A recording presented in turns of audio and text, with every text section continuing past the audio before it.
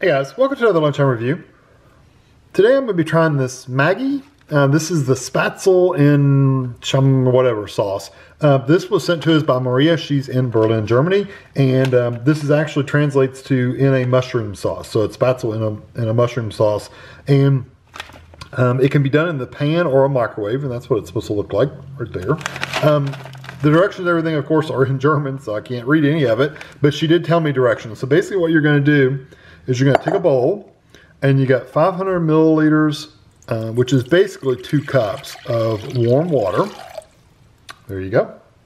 And then you want to empty the contents of this bag. So I'm just going to cut it. It has a pull tab, but I'm just going to cut it. I'm going to dump it in there. I'm going to give it a good stir. And then she said to basically microwave it for 8 minutes. So if you're doing it in a pan, you're going to do it for 12 minutes. If you want to cook this in a pan, but if you're going to do it in the microwave, you do it for 12. Doesn't say anything about covering it. Stir and microwave for another. So you do it for 8 minutes, and then you're going to do it for another 8 minutes after you stir it. So you're going to microwave for 8 minutes, stir it, and then do it another 8 minutes. Okay, that makes more sense because it was basically 12 on the stove. But you know, if we're doing work type related meals, you don't have a stove generally at work. You only have a microwave. So I'm going to get this in the microwave. I may lay a paper towel over top of it just to make sure it's not going to get splatter everywhere, and I may put a paper plate or something. I'll put something underneath of it too, probably to make sure it doesn't bubble over. But anyway, I'll be right back.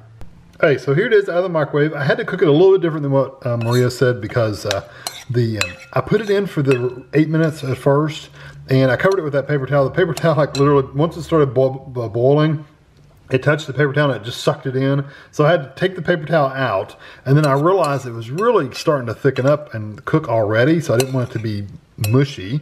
So what I did was I reduced the time to 5 minutes. So what was that, 8, 9, 10, 11, 12, 12 or 13 minutes total is what I ended up doing it in, and it seems to be fine. And so 12, I would probably say 12 minutes split in half. So if you did 6 minutes, stir it, and then 6 minutes, it'd probably be fine. You don't have to stir it if you use a big enough bowl. I mean, you don't have to cover it if you use a big enough bowl. It doesn't splatter.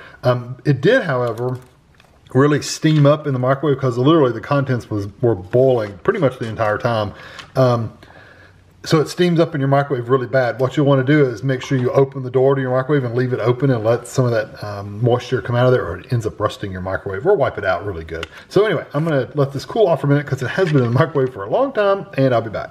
Now Maria on our cheat sheet did give me how many calories half the container was. So the Spätzle in mushroom sauce is 240 calories if you eat half the package. So what, 480 if you eat the whole thing? It's not too bad. I like Spätzle. I've had it before in a meal, I think from Aldi. Did I get it from Aldi? I think I got it from Aldi. And it's really, really good. So here we go.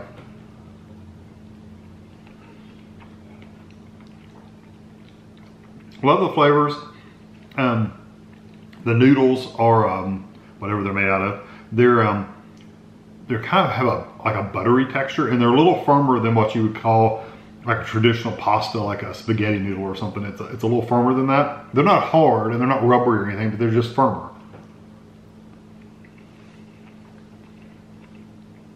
Has more chew to it. I like the sauce. The sauce is really good. You do get that kind of earthy mushroom flavor, which I really like. I love mushrooms anyway. I could eat them by themselves, truth be told. I like that. I like that a lot in the sauce. It's not what I call a really like rich sauce, like it's not a cream sauce or anything like that, but it is a good mushroom, like almost like a gravy mixed with Spätzle. It's pretty good.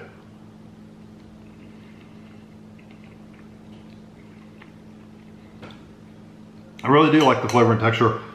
I would assume this is probably something most, if you're in Germany, you probably eat this as a side dish with something else. Like you would have this served with, you know, a piece of beef or a piece of chicken or a piece of pork, something like that. Probably not eating it by itself, although it does make a good lunch. I would probably do, this is one of those ones I would probably do at home the night before, put it in a container so it's already cooked, and then take it to work and just heat it up and microwave just to warm it back up, not to actually cook it. Because first of all, it takes a pretty good sized bowl so it doesn't overflow.